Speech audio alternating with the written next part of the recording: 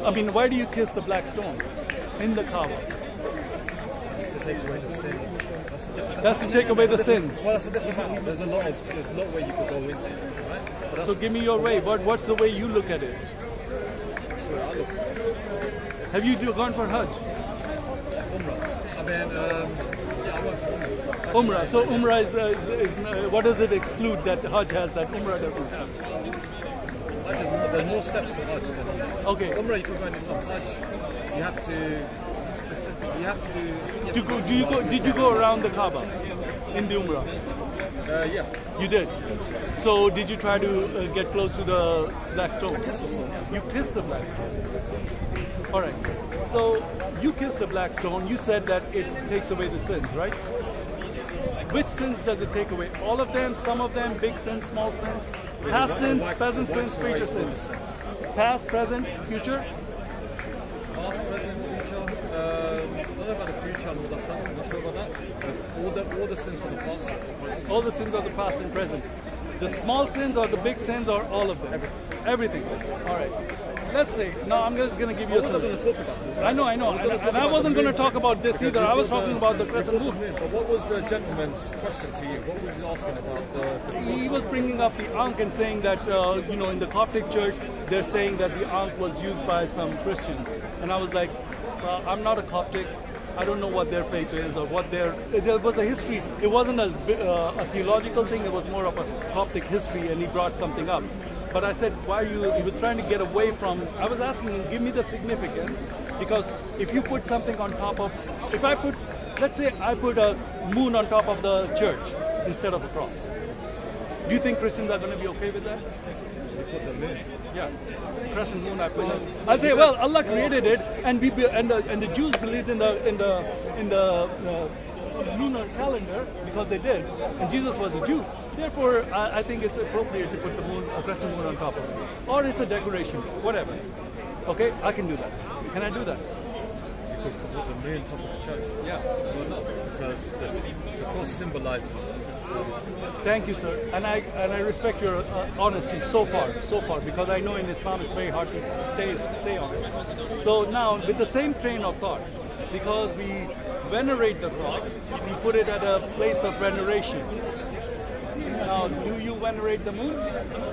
Why do you put it on top of your mosque? It's a place of veneration, as you would say.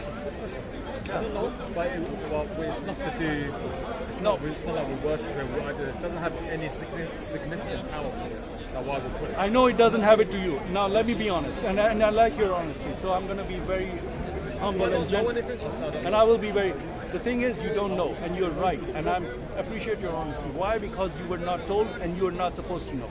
That is why you don't know. Because if you knew what it meant, that would be a problem. Because the thing is that I'll start with the moon first. no. Because no. I'm not starting with it. But the thing is, I didn't make this story up. Okay, this came from your sources. I gave him Kilby. You know who Kilby is? He's a historian. You can look him up. He wrote a book called Idols, the Book of Idols. And he also wrote another book, which was the genealogy of Muhammad from Muhammad to Ishmael. And he's a very well-renowned, very well-respected, alim in Islam. And he's from the ancient days, like from the 7th century. He's not like some modern guy who just came up with 7th century, 8th century. That's when he lived. So that means that all the Muslims of that time, they respected him, they agreed with him. Nobody said anything like this guy is a fake, or is a liar. Nothing like that. Okay? And in his book, you can Google it right now. It's the Book of Idols, Kilby. It'll come up and it'll give you the story yourself. You can read it yourself. I don't have to. Anybody who is watching the video can do it. In his book, he's saying, and it's not even a long story, it's just a short, you can read it in like 10 minutes. And it says that it says that Muhammad's grandfather, there was a divination in the Kaaba. The Lord of Kaaba was Hubal, which was the moon god. And at that time, his grandfather would do the divination with an arrow, and wherever it went, I don't understand most of what that rite was, but what it did is that because of that rite, he dedicated Muhammad's father to Hubal. Hubal. Now, he was correct. So this guy was the correct one, right? Because of his and the grandfather. So they were in charge of the Kaaba. So they knew everything about all the idols and whoever. So if Kilby is saying that the Lord of Kaaba was Hubal, so because that makes a very big statement, not from outside Islam, from inside Islam, about the moon god. Because Hubal is the moon god of Arabia from thousands of years. And it was in the Babylon area, you know where Ur is, and it was in the Egyptian area. One place he was called Hubal, the other place he was called Sin. And you have a chapter in the Quran called Yasin. When you ask one, what does Yasin mean? Oh, we don't know what it means. Sin is the name of the God. Yasin is like Ya God. Ya Allah is Yasin. But anyways, I'm not going to go there. But let's go back. So this Hubal story, I didn't come up with it. This is not like a. This is from your sources, man. I didn't make any of this stuff up. Well, that guy who spoke, the guy you said, what was his name? Kilby? No. He's the writer. Oh yeah. You know, you can just Google it. It's just very simple. Just take out your phone, just put in Book of Idol Kilby, and read like just one paragraph. That's all you need to do, and you will see what I'm saying.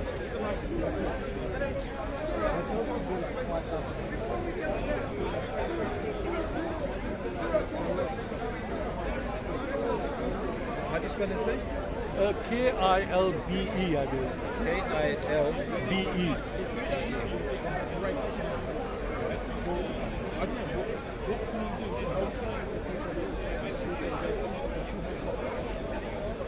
La Kilby? Yeah, just put the Book of Idol Kilby. It'll come up. No. Just put the Book of Idols Kilby. Of Idols. IDOLS. Idols. Kilby. Yeah, it'll come up.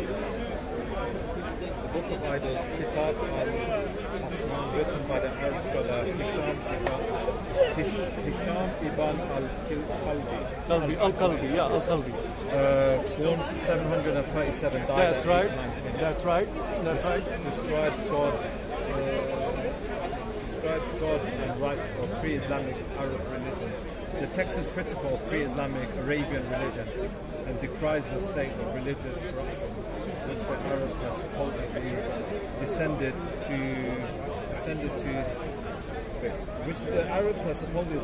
to since the founding of the Kaaba.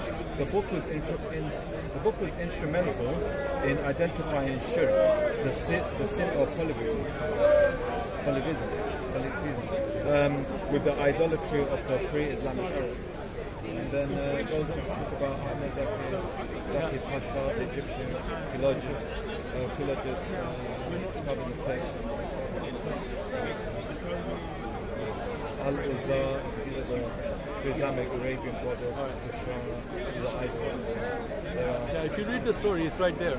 Anyways, I don't know if you want to read it, but if you want to read that's fine. Wikipedia. Yeah, but it'll give you the story if you just go to the Book of Idols. So his name is up there. So and the book is there. You can open up, if you just Google the Book of Idols and open the book, and you'll see the story right there. And it'll just take 10 minutes to just read it, because it's not even 10 minutes, 5 minutes. It's just 2 paragraphs, 3 paragraphs. It'll be fun. So this is something that I have nothing to do with. I'm just pointing to it because that is something you say, oh, where did you get this moon god was Allah and this and that. I didn't get it, man. This came from your source. He said he's the Lord of Kaaba. You have, and his symbol is the crescent moon, and you have the crescent moon on the mosque, on the minaret in Kaaba. Okay, I'm not going to say in Kaaba, but, it's not on Kaaba, it's not on top of Kaaba. Yes, it's on top of the mosque at Kaaba. That's what it is, and that makes it, and it's not even just that mosque, it's all over the world, and it's not from Ottoman. That is false. So when you were saying to him, you're saying it doesn't have any significant power. Sorry? When the guy, the gentleman who was talking to you, he said it doesn't. He's trying to say to you, like, what are you trying to say? That because that guy from the 7th century said that's the thing that. That guy, you're trying to say that this guy is some kind of like an idiot. He's not. Okay, because there's another book, if you read about him, there's another book he wrote, and this book was the genealogy of Muhammad, connecting him to Ishmael. And that book is well respected by all Muslims and everything. None of the Muslims of his time, Written by him. by him, none of the Muslims of that time or ever after ever questioned his authenticity or called him a liar or anything at all. Nothing. If you can find it, I'm here every week. Come and say I was lying. This guy was a liar. You made this stuff up. I'll be happy to look into it. There is nothing like that. So this guy is solid. There's nothing to, none of agenda, because if you just read what he said, he was trying to show the polytheism of the pre-Arabian, religions. And he's writing, and if you read his book, there's a few paragraphs it talks about the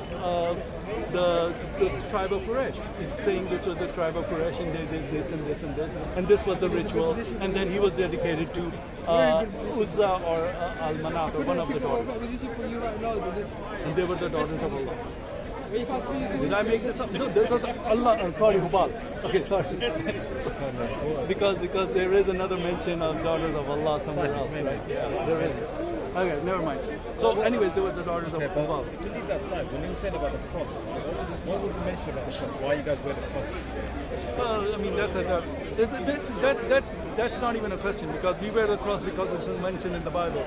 Wear your cross. It says, pick up your cross and follow me. So there's nothing. Do you believe that it holds any power when you hold it, when you wear it? No, nothing. No, listen, it has power in its significance. Okay, it itself doesn't have power. No. Look. Symbols don't have power. They have significance. Swastika in itself doesn't have the power of the Nazi party, but it has its symbolism, right? So the moon, crescent moon, in itself doesn't have the power, but it represents the power of Hubal. So when you worship an idol, you don't worship because that idol in itself has power. No. The power behind what it's representing is what you're worshiping.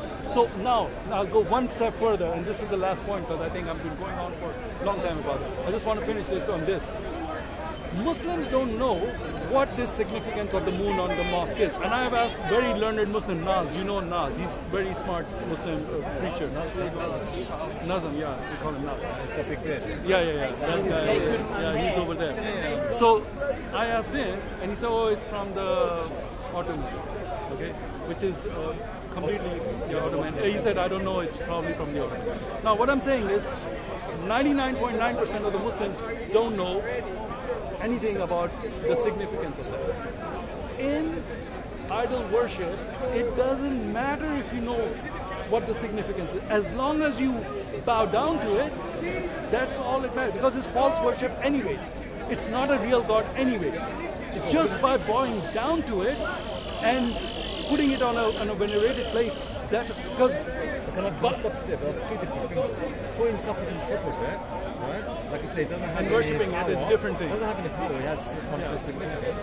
And bowing down to it. We pray in the mosque, right? Okay, we pray in the street. And I gave you that point already without you making it. I said Muslims do not think that they're worshipping the moon or they're intending to or anything like that, because in the Quran it says don't worship the moon and the sun, right? Okay, that's right.